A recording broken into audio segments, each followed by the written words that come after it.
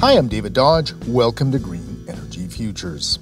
It's been a decade or so since home builders started embracing the idea of building net zero homes. Homes that produce all the energy they need. Net zero revolutionizes the idea of a self-sufficient home that is future-proof, less dependent on energy prices, and hyper-efficient. Terra View is a builder from Guelph, Ontario, that embraced the idea of net zero in the early days. So we have moved in 50 homeowners. We have sold 70 plus. We have a number that are still in the pipe and have yet to be constructed.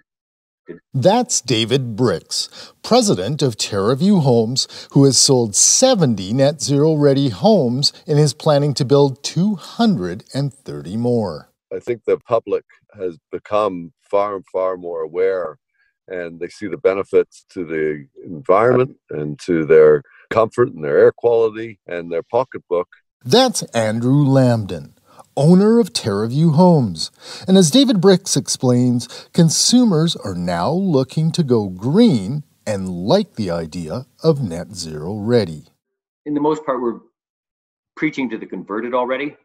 I think the world itself is opening its eyes to the fact that, we are destroying the planet and we need to do better.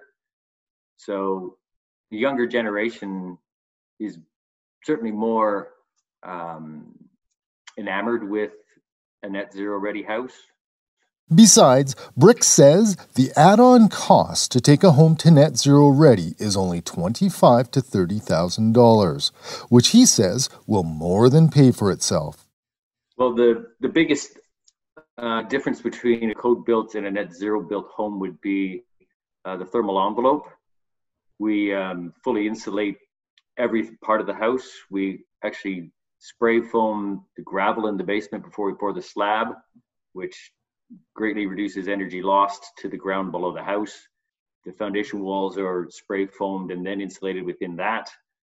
And then the exterior walls are an R32, the attics are an R60, and the windows are triple pane, which are basically 3 times as efficient as standard windows would be.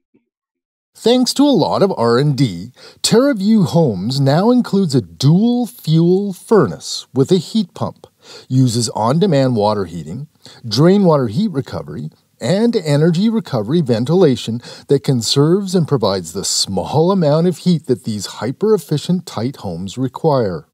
Well, for anybody who's well-versed, if you were to build a code-built house, you'd basically have 5 air changes per hour while being tested or put under pressure by the blower door. If you're building an Energy Star home, it has to be under 2.5 air changes per hour, and net zero ready has to be under 1.5.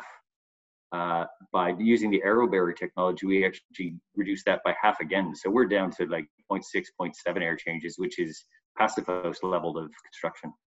Okay, this is super geeky, but 0.6 air exchanges per hour is outstanding. And thanks to air filtering, these homes are healthier to live in as well. David Brix says this is the most exciting time in home building in a long time. And if you thought COVID killed the housing market, think again. Oh, it's actually exceedingly robust. It's like almost like a market we've never seen. When COVID hit, I thought, oh, here we go. This is going to be 2010 all over again. We had a strong market, it seemed, and this was going to be a fantastic year, and COVID is going to just kill it off. There was a period of probably 6 weeks to 2 months there where it was very quiet as people were told to stay home. But after they spent 6 weeks to 2 months sequestered in their small, old little space, they've decided that it's time to move into something that meets their needs should they be forced to spend a lot more time indoors.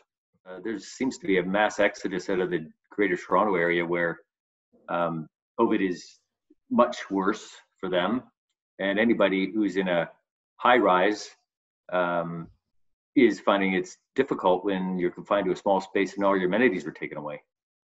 So those who were buying closer to the GTA so that they could have a shorter commute are now realizing they can move further afield, have more space, and only commute to the office maybe once or twice a week, not 5 days a week.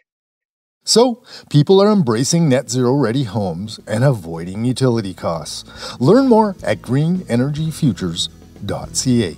For Green Energy Futures, I'm David Dodge.